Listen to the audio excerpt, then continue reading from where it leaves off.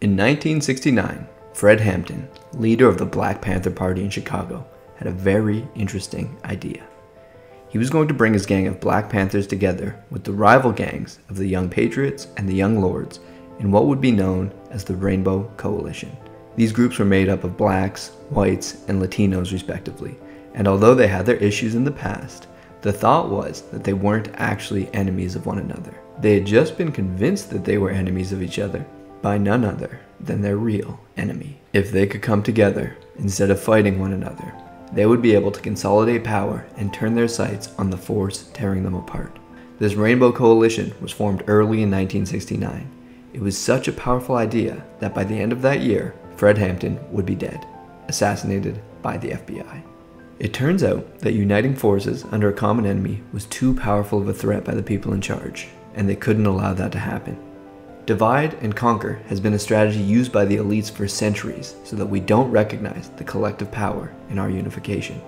If they pit tribes against tribes, countries against countries, religions against religions, the monolith need not worry about its own safety. Today, we have trans rights, gay rights, left first right, Israel-Palestine, Russia-Ukraine. There may be real debates worth having within these issues, but at the same time, worrying about them keeps you focused on the person with an opposing viewpoint and not the people wanting you focused on these issues. During a recent global event that we all participated in, we were told by our governments that those who didn't want to get injected with a certain thing were being selfish. They were killing their grandma.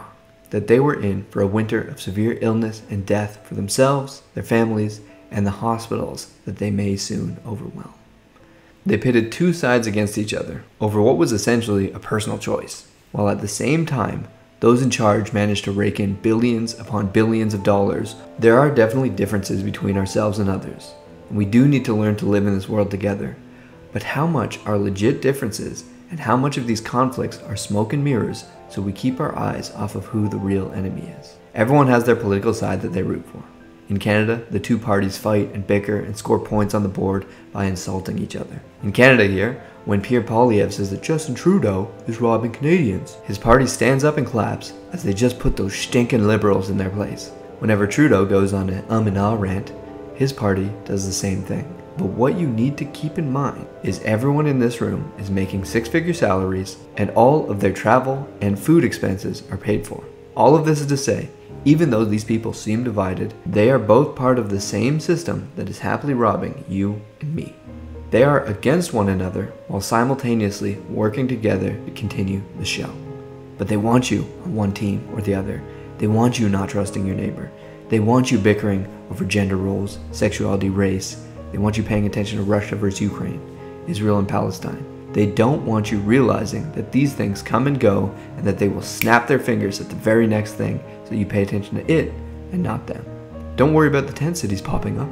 Don't worry about the new taxes they're implementing for no reason. Keep an eye on your neighbor and the differences between you guys.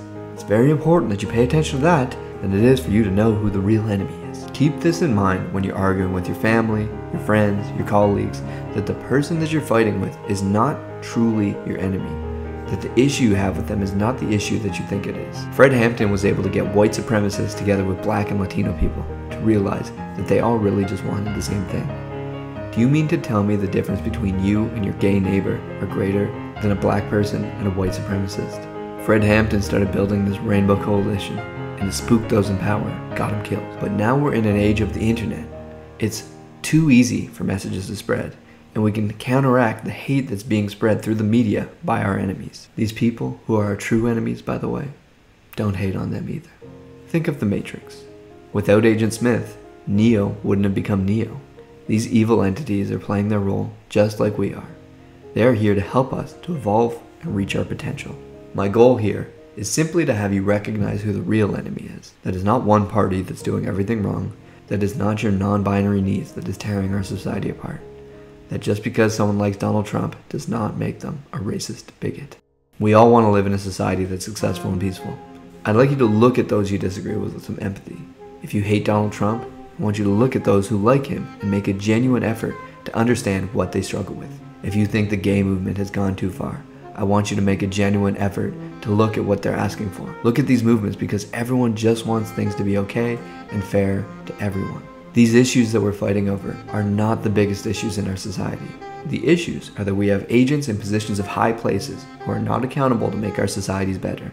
They realize that if they keep everyone at each other's throats, all of the woes we feel, we blame it on the other side and not on those whose entire job it is to improve our lot.